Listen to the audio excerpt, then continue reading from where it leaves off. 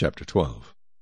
Then the Lord spoke to Moses, saying, Speak to the children of Israel, saying, If a woman has conceived and born a male child, then she shall be unclean 7 days, as in the days of her customary impurity she shall be unclean.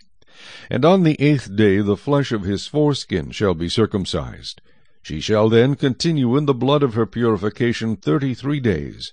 She shall not touch any hallowed thing, nor come into the sanctuary, until the days of her purification are fulfilled. But if she bears a female child, then she shall be unclean 2 weeks, as in her customary impurity, and she shall continue in the blood of her purification 66 days. When the days of her purification are fulfilled, whether for a son or a daughter, she shall bring to the priest a lamb of the first year as a burnt offering, and a young pigeon or a turtle-dove as a sin offering, to the door of the tabernacle of meeting. Then he shall offer it before the Lord, and make atonement for her, and she shall be clean from the flow of her blood. This is the law for her who has borne a male or a female.